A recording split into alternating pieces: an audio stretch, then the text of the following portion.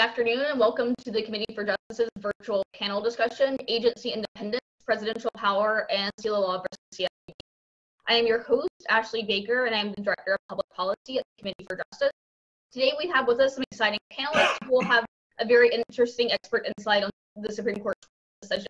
I will now introduce our panelists in the order in which they were. Adam White is a resident scholar at the American Enterprise Institute and an assistant professor at George Mason University's Antonin Scalia School of Law, where he directs the Steve Gray Center for the Study of Administration.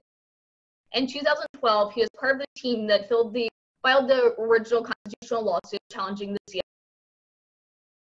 Ilya Shapiro is the director of the Robert A. Levy Center for Constitutional Studies at the Cato and publisher of the Cato. Before joining Cato, he was a special assistant and advisor to the multinational force in Iraq on rule of law issues and practiced at Patton Boggs and Cleary Gottlieb. Shapiro is co-author of Religious Liberties for Corporations, Hobby Lobby, the Affordable Care Act, and the Constitution, and editor of 11 volumes of the Cato Supreme Court. He has contributed to a variety of academic, popular, and professional publications and regularly provides commentary for various media. Shapiro has testified before Congress and state legislatures and has filed more than 300 amicus.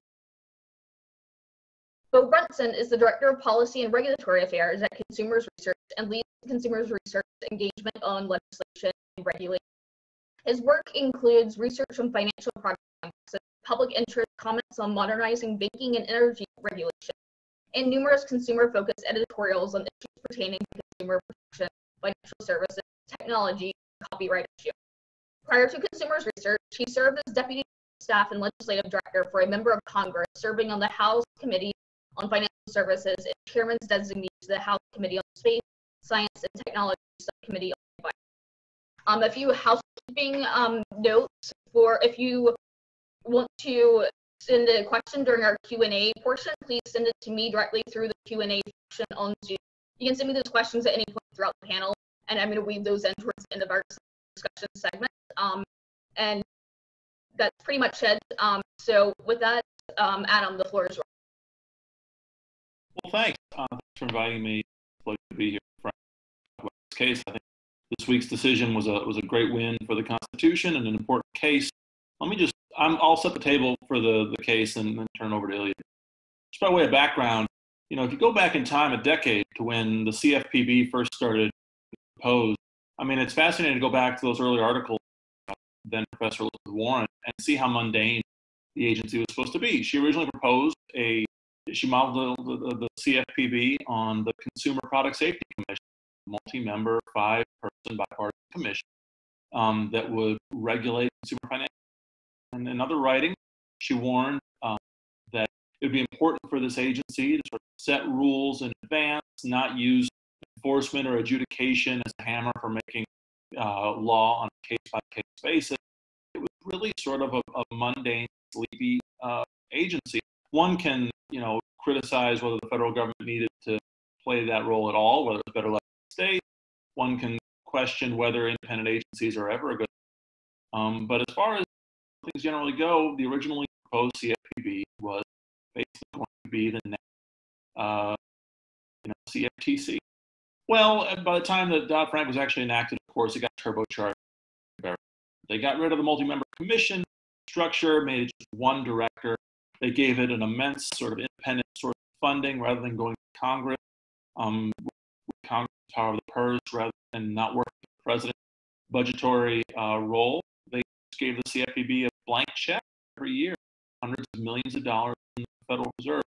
And then there were a variety of other sort of small little features, all intended to make this really the most independent agency that we've seen. At the same time, the agency would have basically open-ended regulatory power.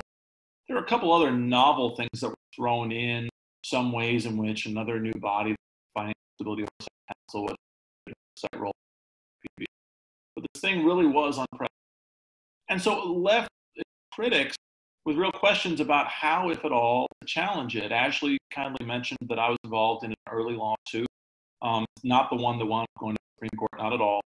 We filed, when I was working with Boyden Gray, we and O'Melveny and Myers, CEI, filed a lawsuit on behalf of a West Community Bank that wound up getting dragged down to procedural limbo.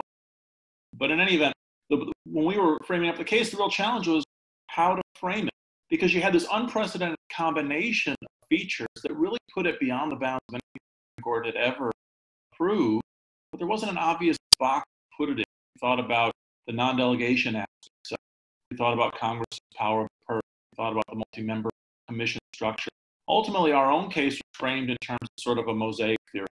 Put all these pieces together, it goes beyond anything the Supreme Court had ever signed off on. Our hope for that, and ultimately the hope for the Supreme Court decision, was the fact that right before Dodd-Frank passed, the Supreme Court drew a dotted line around in current independent agency.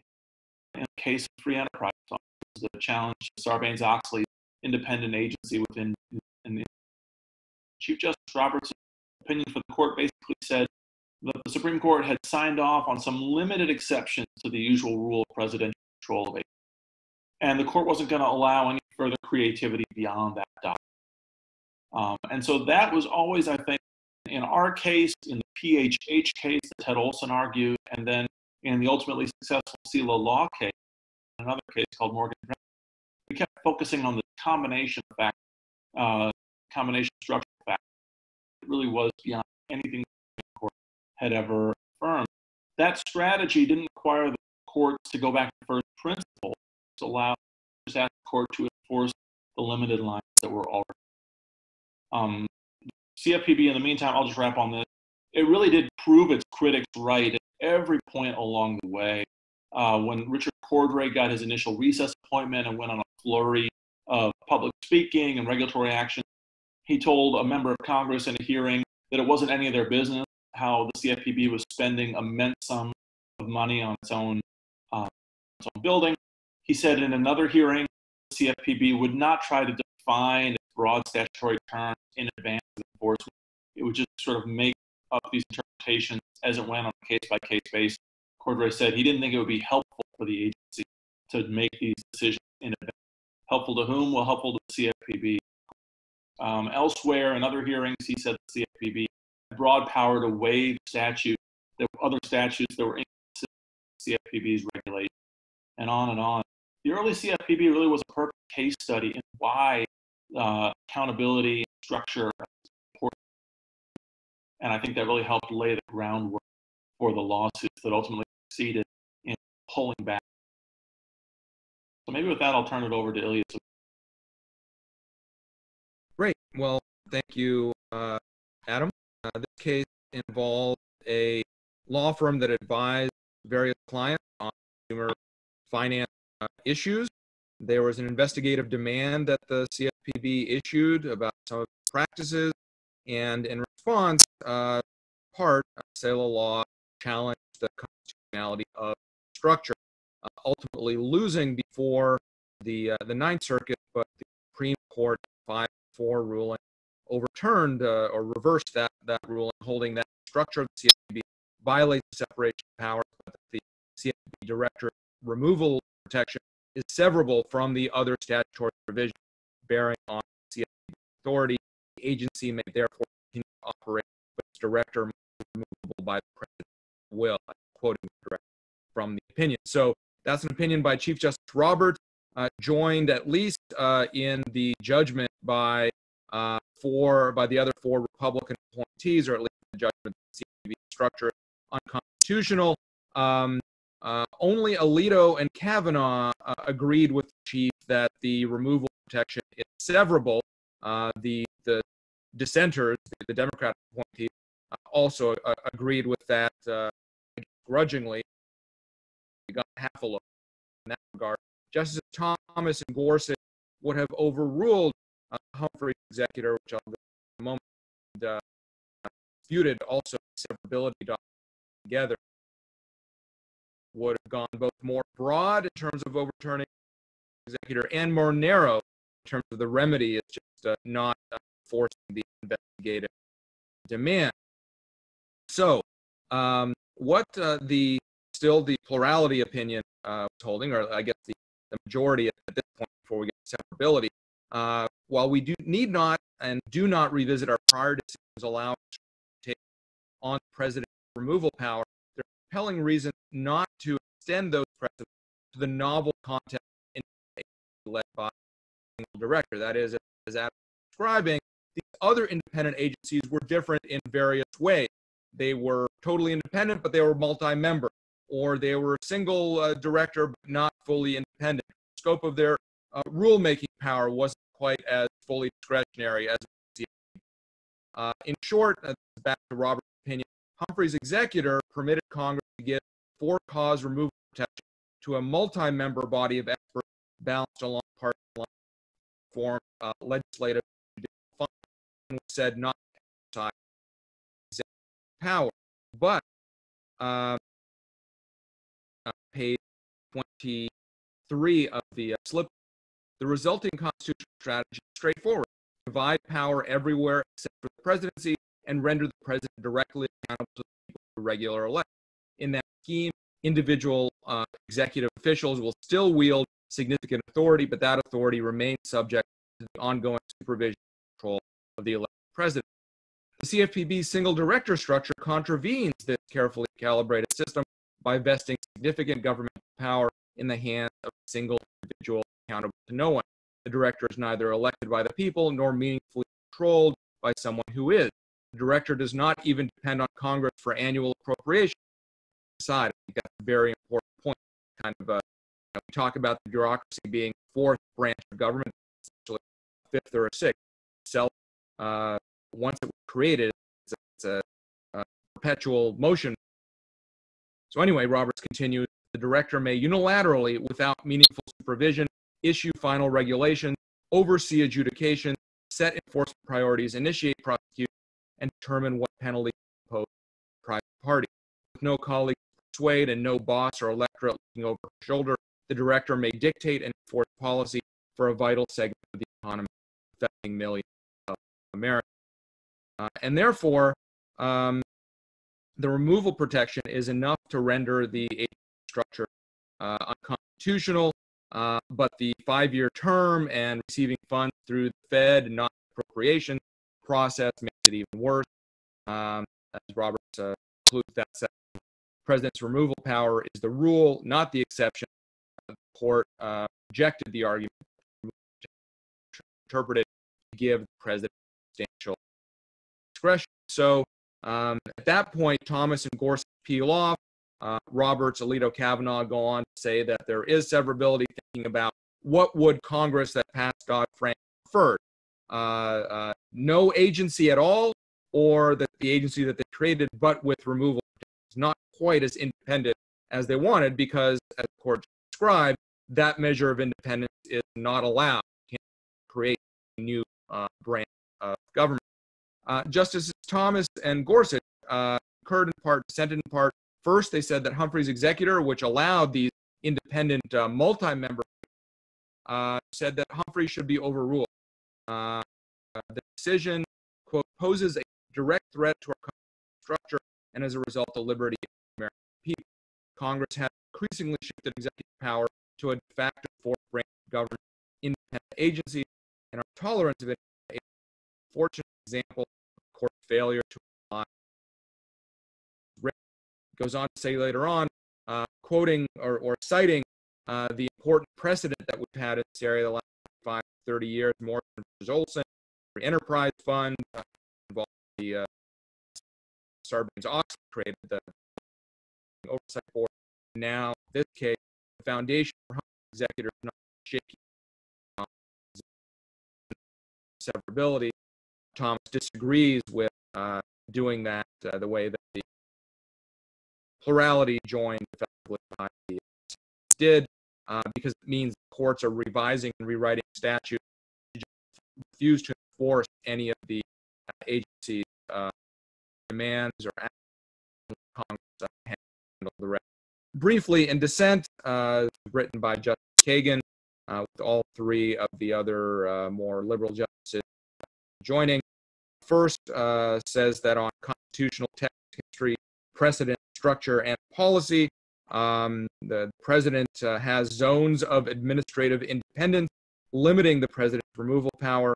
The president, in effect, has more, not less, control when there's a single head director rather than multi-member. So, the CFPB CFPB under this ruling is less problematic than, say, the SEC or the CFTC, as Adam was describing, or the CPSC, all the alphabet agents.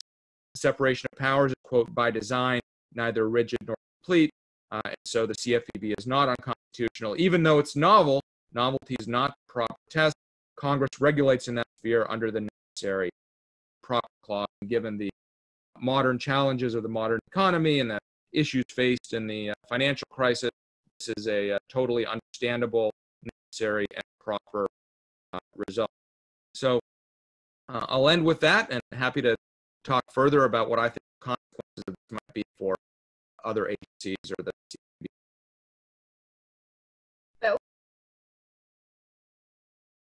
Thank you, Ashley, for allowing me to come on.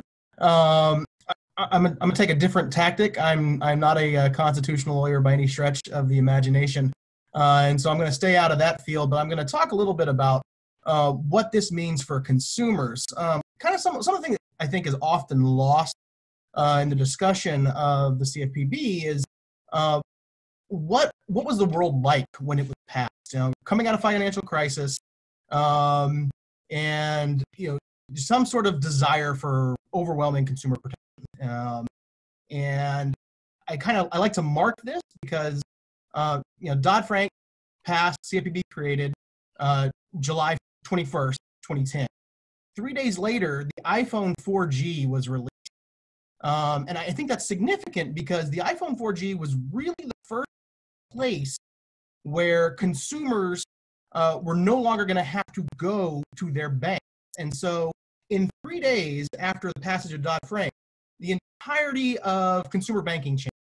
We didn't know it yet, but now, 10 years later, that's where we are. Consumers bank in their pocket. Consumers don't have to go and talk to their banker. Things move a lot faster. And so here you have this agency that has basically been given supreme power over consumer financial protection that was drafted through legislation that doesn't exist in the modern era, or basically a consumer protection regime that doesn't exist now. And so one of the reasons that I felt like it was really important to stake this claim, the Seila Law case, was that if you had a single director over the course of the entirety of a presidential administration not aligned with parties, the shit couldn't occur. And so innovations change, other things like that would boost consumer access change. The director wouldn't have to change it. And so here you have the single director funded by the Fed, completely, totally independent. And what did the original director do? He set out to do exactly what he said and tried to turn the whole world on its head. And you have a new president turn over, the director hangs, and the director there basically sits and over the course of the first year of the next administration continues to focus his views on consumers rather than. So in that sense, it's good for consumers because consumers have a voice in the say of the policy in the case of an a new director comes in and there's a change in philosophy. There's a rollback of the arbitration rule. There's a rollback of payday rule, or at least attempt creation of a new innovation. And so I think where we are now is with a administrator that is answerable. There is an opportunity for consumers to weigh in a little bit more, and a point that maybe didn't exist. You basically had the CFPB; they were going to do what they were going to do, regardless of what consumer sentiment. You almost had a consumer financial Politburo rather than a consumer financial protection. And I think that's going to change in the short. In the long run, we're in some ways we're exactly where we are now, or where we were before. And I think that's unfortunate. Mulvaney, when he became the acting director, he said the CFPB is here to stay. And so the goal from here on out is to make the CFPB forever.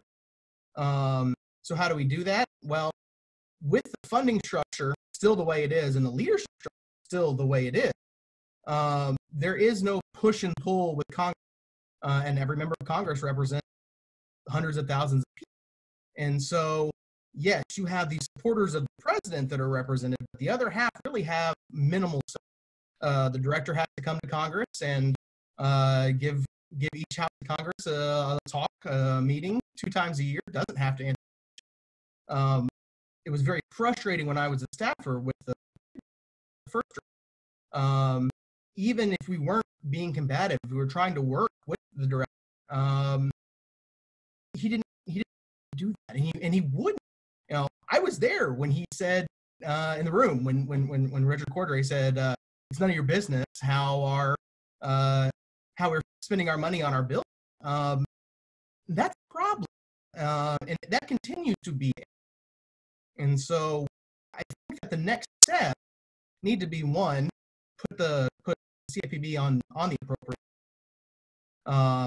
You know, in some ways, I'm going to use a metaphor from Parks and Rec, but the director of the CFPB be the Mona Lisa Saperstein of agency directors. He just sticks their hands out and says, "Money, please," and the Fed has to, and that's problematic. During the budget process, staff from the agencies go and they sit in front of Congress and they argue back and forth. Staff and the staff and the members of Congress hash out things. Agency regulation isn't going the way that one party wants. There's a lot more opportunity for consumer feedback. And so I think that's important because the way that it's funded right now, that doesn't have to occur and won't. The other thing, you know, we talk about bipartisan leadership structure. As long as the world exists the way it does today, unless there's another Supreme Court ruling, I think you look at the other agencies, the FCCs, the FTCs, the CFTC, there is a lack of leadership vacuum. There is no leadership vacuum in those when there's a change in politics. Everybody stays working, you know, and so there's an opportunity for, number one, for when there's a change in things forward, but number two, there's an opportunity for more discourse on regulation, and I think that's important. You think about it, when Mulvaney came into power, the CFPB just stopped, and basically the same thing happened when Craniger came. The CFPB stopped again, and they were from the same political party, and so stopping this organization is meant to protect consumers, regardless of the law. When that stops on a dime, that's problematic. And so I think in the sense that if you want some sort of continuity, you don't have the same sort of leadership, a bipartisan board. So I'm happy to talk a little bit more about that, what we do in the future going forward. And thank you again. Thank you, Beau. So the first question for our panelists as we start the discussion, I think it would make sense to talk a little bit about the other litigation and what could potentially happen in the courts now, because there's a lot out there. There's still the lingering question of the fact that the CFPB is funded by the Federal Reserve, and I also think, you know, we have a solid 3 justices on the court who would very much like to grant another petition should it come up, you know, within the next couple of years. Where do you all see this going? Well, I'll jump in. I know there's at least one lawsuit out there challenging the funding structure. I think it might be by Philip Hamburger, Seila Law. So that's out there. I'd say, looking at this case, and I have a piece coming out about this probably come out next week, about the way that what this court's opinion does, the groundwork it lays, a couple of paths to take towards further reform. The first and most obvious is direct rollback of the 2 main precedents at issue, Morrison v. Old. In this opinion, we saw it, or in Thomas and Gorsuch case, we saw real interest in rolling both of those back, getting rid of them, just restoring all federal agencies. Kavanaugh didn't join that opinion, but he has said elsewhere, he said when he was in the DC Circuit for a candid interview at AEI, where I now work, he said that he'd love to put the final nail in the coffin for the deal. Now, one of the great things about this case, the new case, is that it really imposes some structure on this confusing area. It says there are two exceptions to the general rule of presidential control. One, for inferior officers, there can be some statutory independence under Morrison v. Olson case. And then for heads of agencies, independence has to be limited to these. Kavanaugh's focused on the Morrison point, less so on the Humphrey. And what's interesting is you could see the court, instead of going for a full rollback of agency independence, another course that's maybe finally see the groundwork here at Seila, is to roll things back to Humphrey's, which is to say, and the line here, the way that the court describes Humphrey's executive precedent is this exception to general presidential control from multi-member expert agencies that do not wield substantial executive power. Humphrey's case almost a century ago was the.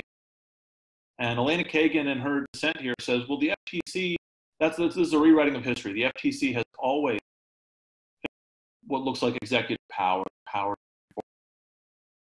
Roberts and the majority say, well, take that case on its face. In that case, the whole reason why the court upheld the structure for the FTC was that they didn't see it as an executive body. In fact, they said it was charged with no executive power other than administering policy. The past is a foreign. If you go back to the era of Humphrey's executor beforehand, these independent commissions were really seen as adjuncts to or replacements for different courts. The whole point behind the Interstate Commerce Commission, the FTC, and the other early multi-member commissions. FDR tried to reframe them as executive power, and we now think of them. But before Humphrey's executor, the whole reason why these things were allowed to have independence was because they weren't seen as wielding any executive power. So that's the other path the Roberts Court might take if they want to move forward with further reform. It's to roll back independent agency powers that are executive, right? So things like enforcement power, especially. You could see the court after Seila saying, no, independent commissions can't have those powers to retain their independence. That's quintessential executive power. It has to be in control. There's always been debates in the administrative law community over what's called the split enforcement model, which is where one independent commission just makes policies and adjudicates cases, and then another agency actually brings forth. There's some things in Seila law that might give a foothold for litigants who want to bring things in that direction. Narrow, targeted strike at the most quintessentially executive aspect of independent agencies' modern power. Pull those things back. Obviously, I think that's not where the energy of the conservative and libertarian legal movement is. The zeitgeist really is getting rid of independent agencies altogether, and maybe that's where the court will end up. But I would focus people's attention on this opportunity for narrower reform, focusing on specific aspects. I'm glad you went first, Adam, because that allowed me to check status of Collins versus Mnuchin. It's been so long since, I think it was early last fall, that the Fifth Circuit en banc said that there were serious constitutional problems with the FHFA, the Federal Housing Fair Housing Federal. I don't remember what all these things stand for, but anyway, Mark Calabria, my former colleague, is now the director of it. And there was a split of authority among the basically a conservatives versus liberals opinion, but a split of authority on severability, things like that. Certainly across the cert have been pending court January. Presumably now what the court's going to do is grant vacant and remand for consideration in light of Seila Law. Slightly different structure in that agency, slightly budgeting. I don't know whether that's significant for the Constitution terms that were raised in Seila Law, but there are other agencies that have not quite every jot and tittle of the expanded powers of the CFPB, but structurally do.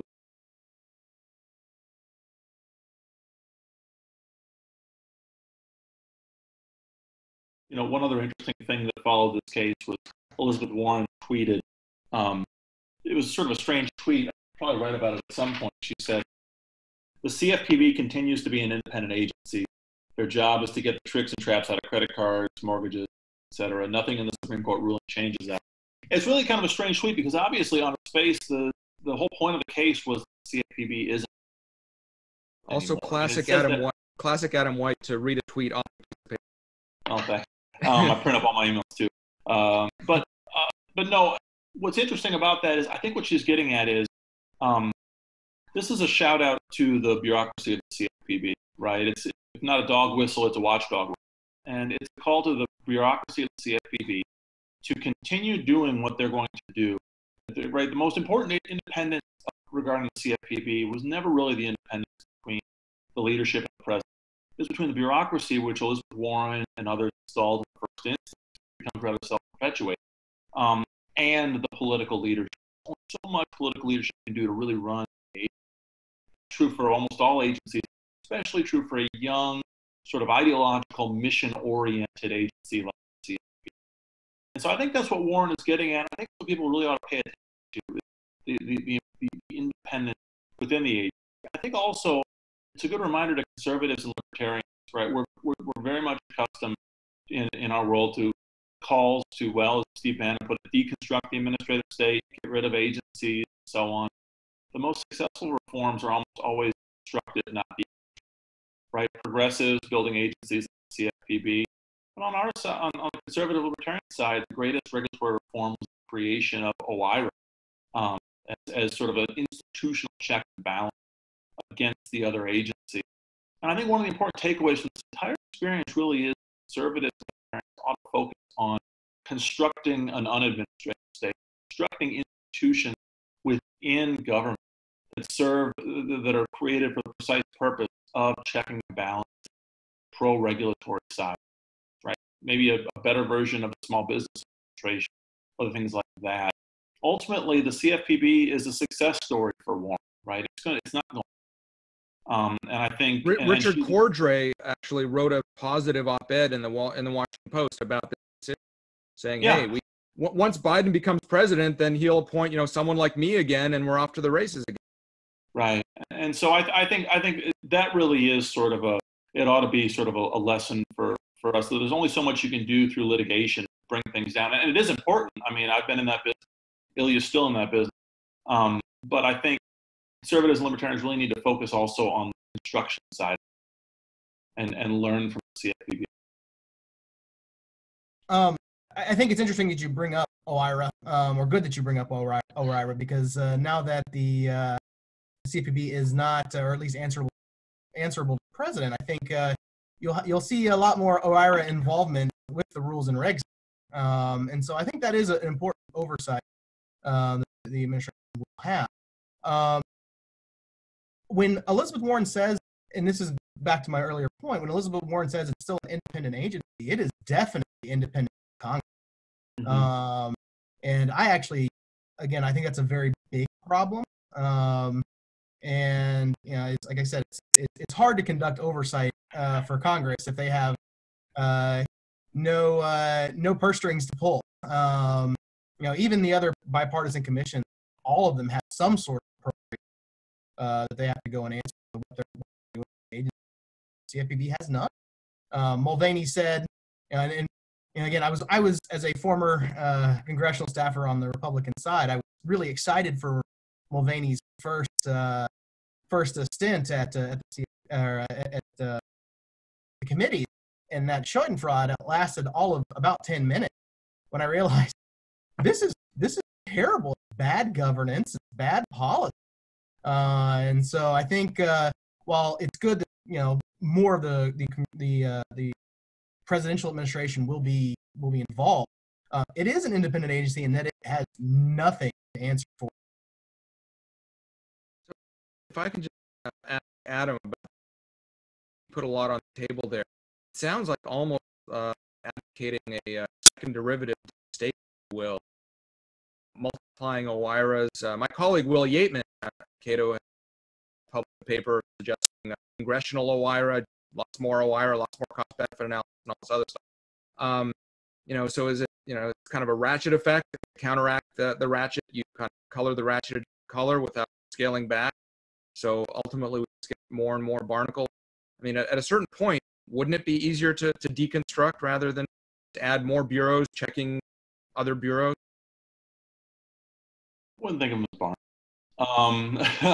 No, but I think that, I mean, listen, there's a difference between you and me, right? You're the principled libertarian, and I'm sort of the warm door dealer, good government guy. I'm just a simple constitutional lawyer. I apply what I read on in the text. But all I'm saying is that, that one of the geniuses of the founding was that institutions matter, right? You need checks and balance. And there's sort of an asymmetry in the way conservatives and libertarians approach this and the way progressives. Progressives build institutions, they install them with sort of an expert class.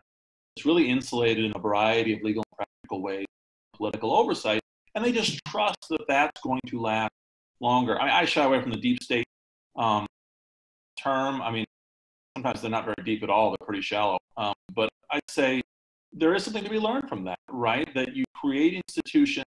Justice Thomas once put it in an article before he was adjusted. You create good institutions that embody good value, and you allow those institutions to play a role in government. And whether it's, OIRA, congressional OIRA, other things, or inspectors general, what have you, I'd say look for opportunities to build institutions in the first place, to really imbue them with mission personnel. I think is a practical lesson that we ought to learn. I saw, Ashley, can I make reference to this question in the queue about Robert Moses? So Peter went question about the Robert Moses problem. I know it's trendy. The question, please. Oh yeah, or I don't mean to do your job. I don't mean to jump the queue here. Peter Wynn points out that the disconnect with the appropriation process parallels the Robert Moses problem. Robert Moses, famous infrastructure czar in New York. Moses was appointed and in theory could be removed by the mayor, but his ability to self-fund allowed him to accrue so much power, no one dared ever to try to remove him. Under our federal constitutional structure, the power of the person, key limit on executive power. Is there any constitutional law addressing kind of? Now, Ilya already pointed out, alluded to this, and so is Beau, and I think I have too. Funding is a total blind spot in administrative law, Constitution of administrative law. And I think that we're going to see case law as progressives push this envelope so aggressively. I don't know about the CFPB case. The Supreme Court might decide that it's sort of set enough on maybe elsewhere. We will see. But on Moses, I've heard that it's sort of trendy these days in the Zoom era, pundits to keep a copy of Moses's Robert Caro's Moses biography, The Power Broker, on the shelf behind you. Well, I can one up all these people because I keep it in arm's reach here on my desk. Because I think the best he's I think that actually conservatives really ought to look back at the debate over Robert Moses. The left seems to assume, you keep witness? Sometimes we'll compare notes. I think that the left sort of has this comfortable view of Moses, that he was this, corporatist figure who just quashed the little guy and who was out of control. When actually Robert Moses was a proud progressive and New Dealer who came to New York, did what basically the CFPB and the EPA do today. They have a sort of an ideological mission. They have a vision of where they want to push the American people, but they think the people will eventually thank them for it, or would thank them for it, if the people understood rightly their own interests. And they just pushed forward with this really autocratic and inhumane. You see that sometimes in the CFPB, where they tried to protect the little guy, but really in many ways made it very hard for the little guy. I mean, I saw this with my client in our own case, West Texas Community Bank, National Bank, Spring, and the CEO, Jim Cell, who the CFPB's avalanche of regulatory red tape made it much harder for these people to serve their community in good faith the way that they want. We see that in the positions of the EPA, and Rust Belt communities elsewhere. And my point with all this is I think conservatives and libertarians would do well to really think about why it is that Robert Moses is developed, and to point out to, or he's remembered, and to really teach the American people about Robert Moses of our own, really were people like Richard Cordray, some of the recent heads of the. Now, I'm going to touch base or talk a little bit about a wonderful Cato scholar that talked about the necessary good that the CFPB could do. Todd Zwick. I know that's not really fair. He was at Mercatus when he peaked, but one of the things, if we realize that the CFPB is here to stay, then making it work properly is the only thing that's good for consumers. You look at some of the regulations that they put. You talked about how they're trying to help the little guy, but they end up hurting them. In the payday, because of the lack of robust cost-benefit analysis, they were able to publish that the consumers would lose 70% of availability of these loans, give or take. And they said that's a benefit. Well, there's nowhere. This is the bottom of the barrel. There's no other the last regulated lending. There's nowhere else for them to go. But there is always a lender of last. It's just the first unregulated. And so that doesn't help. Pushing consumers down to loan sharks doesn't help. It doesn't help the little guy. The arbitration rule, they buried it in a footnote that if the arbitration rule were to pass, consumers, while there would be more money returned to consumers, as a group, individually, consumers would go from receiving $5,400 in arbitration to $32 in class action lawsuits. That's not good for the little guy either. But these big regulations that make the powers that be feel good about themselves on protecting the little guy. If you have a structure that doesn't force robust and good analysis, then you're going to end up with more of them. And so I think creating mini OIRAs or economic banks within each administration ends up producing better policy. We're going through some struggles with the FTC right now, but I think on a whole, you don't hear a lot about the terribleness of the FTC rules, at least historically, because you've got that army of economists in there that are like analyzing every single thing that comes out. And I think that's a good thing. I'll just associate myself with not been able to speak out about this case because although we do have back channel conversations because he's on the advisory board now, maybe chairman, but anyway, he said that he'd be calling in after a faculty meeting right now. Todd, if you're on the line or Zoom, feel free to pipe in with a question. I just realized I'm missing faculty.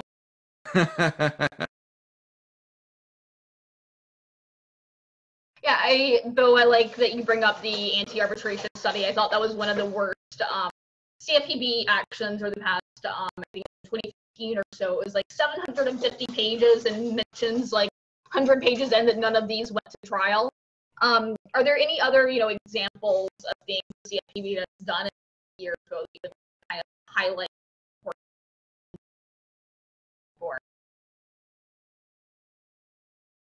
Well, I want to talk a little bit about some of the stuff that they've done since, and granted, to his credit, Cordray was the mind behind the original version of it, Project Catalyst, which is basically a first run at a regulatory sandbox.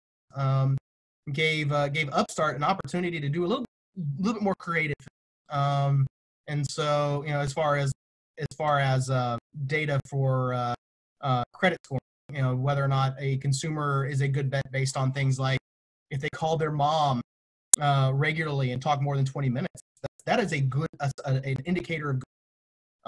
We have this giant amount of data out there on consumers, and people are more than just their credit card and how much they pay the bill. Some people don't have it. So that was his idea, and I think that was kind of laid the groundwork for the current compliance sandbox. And that's one of the things that I think the CFPB could do and do well. Is offer some additional creativity to technological product that could benefit consumers. You know, I'm a little old for this, but I have friends that have no credit cards whatsoever. They do all their payments through Venmo, and some of them can't get cable contracts because they have basically no credit. And so allowing some creativity in the credit market, I think that's a good, and that's something that that the CFPB has done and is continuing to expand on, that I think was positive. There's a lot of negative out there too. You know, you send an information request and all the wheels stop and the company is terrified and doesn't know how to answer. That's not positive. You know, stuff can just hang out there forever. And so I think this particular case will allow for a little bit more wariness on the part of the director. But in general, I think there's still a lot. I point out two things that I think are particularly bad about the CFPB that might not have gotten, because I think they tell a broader story about the modern state. One was the CFPB's ability to repay rules on mortgage lending. I'm not sort of ideologically opposed to regulation or federal regulation.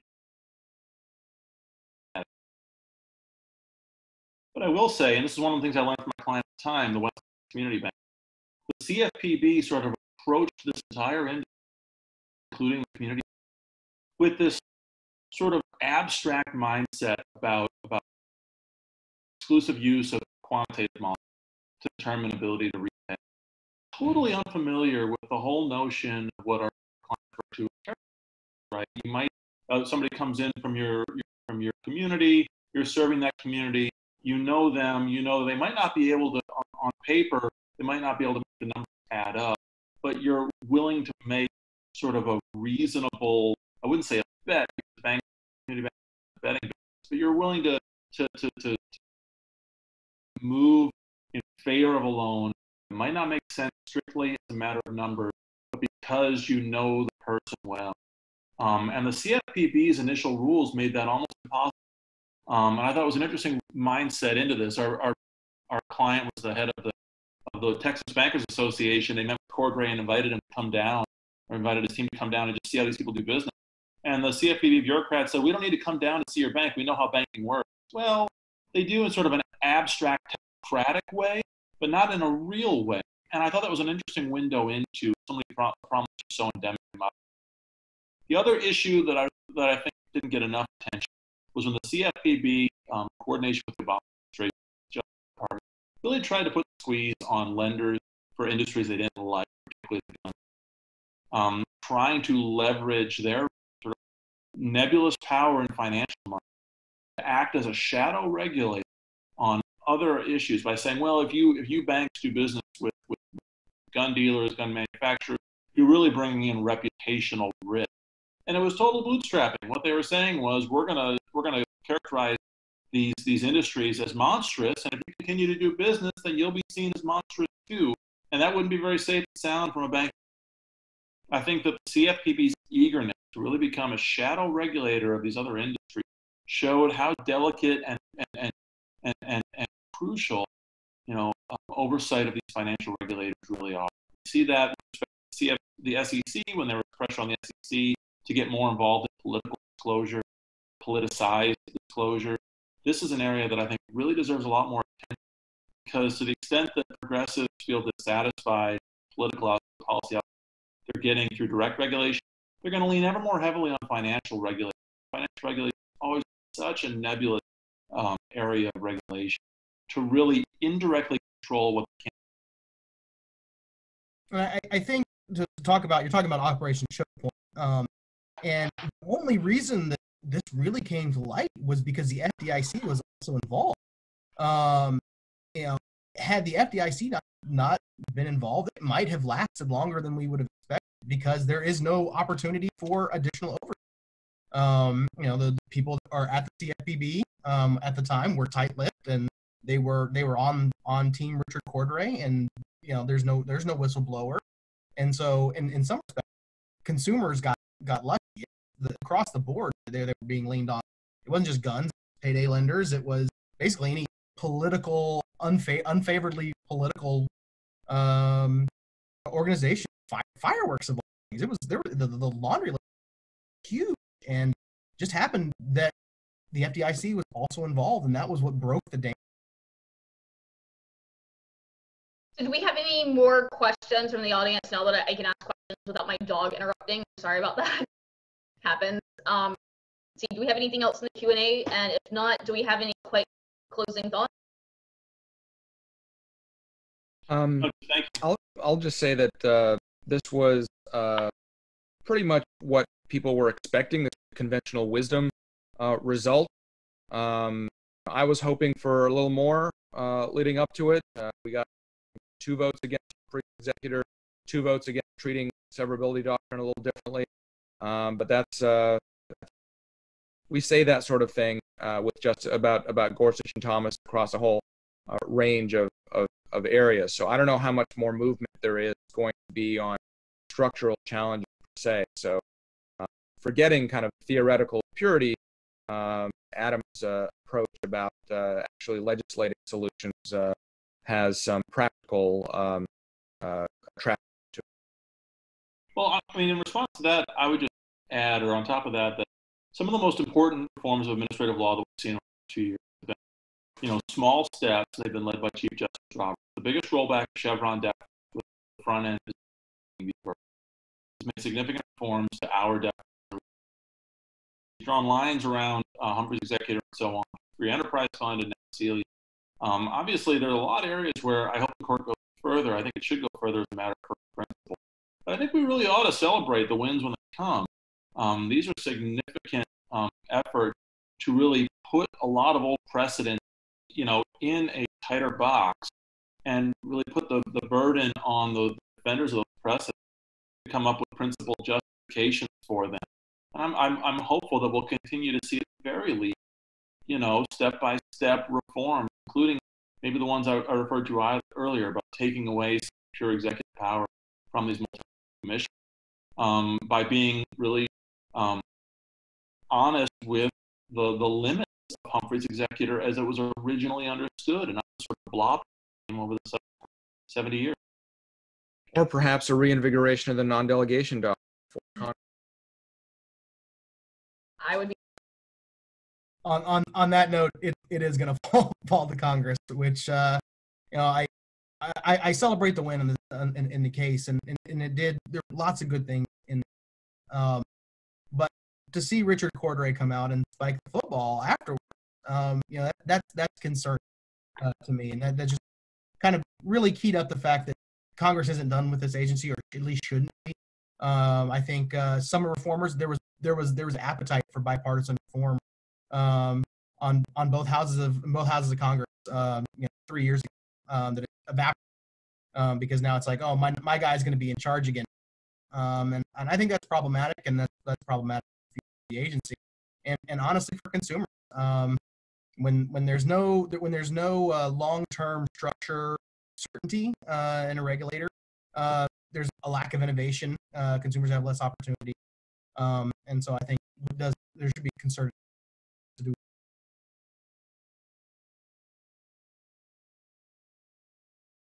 Okay. Unless there are any more questions, I don't see any. I think that's about all we have for today. Thank you to our panelists for coming out. For those of you who tune in regularly or would like to next week, we're not sure about our topic next week. It'll probably be something related to the remaining decisions. There are only a few left. There's an order stays on Monday, so we'll see what the court is down then. And then we'll be having our webinar as usual on Thursday. And thank you for tuning in. Have a great